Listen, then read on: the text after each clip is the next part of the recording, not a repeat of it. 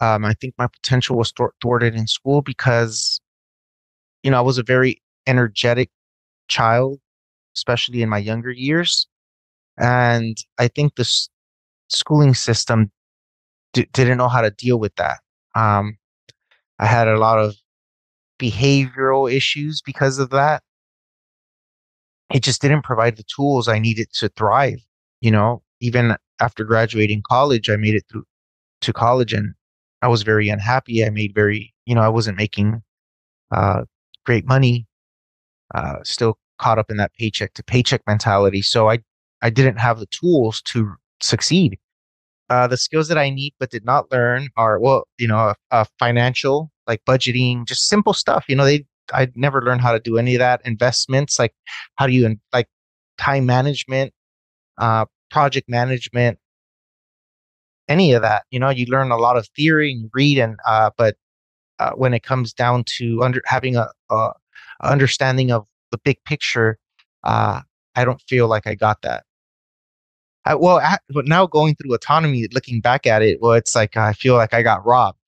Uh, uh, because, like I said, I double majored. I graduated from USC with two degrees, and I didn't know it. I mean, I didn't business major, but still, I took a business introduction class, and I didn't learn anything about really. I mean, they compartmentalize stuff, and in autonomy, what you learn is like just functional stuff, like do this, and then that you're going to see this result. It's like things you need in real life. It's like it's very practical. Things you can apply to your life like instantly. Uh, so so that like I never learned all that stuff. So I'm having to reteach myself like the things I need to really survive in this world. Right. And what does autonomy really teach? It teaches you a really simple method, but it's an effective method. And that method being the trivium. I think in autonomy, a lot of people know it as like input, processing, output. But it's the same thing, whatever you want to call it, whether logic, grammar, rhetoric, or input, processing, output. As long as you understand the basic concept, there's a basic understanding of gathering information, processing that information, organizing that information in order for you to take effective action. So that tool is what's required, I believe, or at least one of the tools that's required in order for you to be able to create your own path to take effective action. Because for the majority of my earlier life, I just thought just to take action, but I didn't really have a map or a plan of all the necessary steps. That tool, the trivium, has filled that void.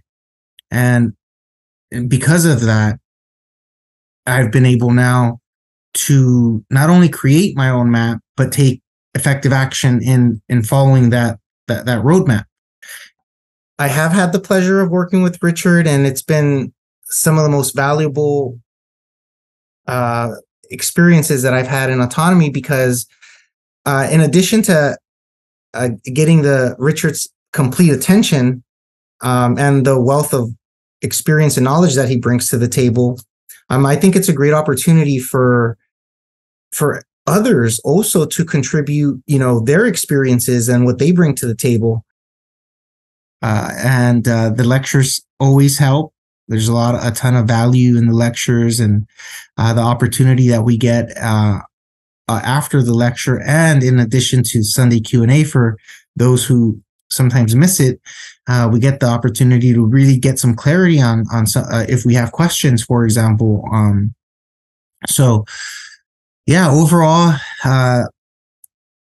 there's definitely no lack of inspiration in autonomy. There appears to be a ton of it. It's an abundance. So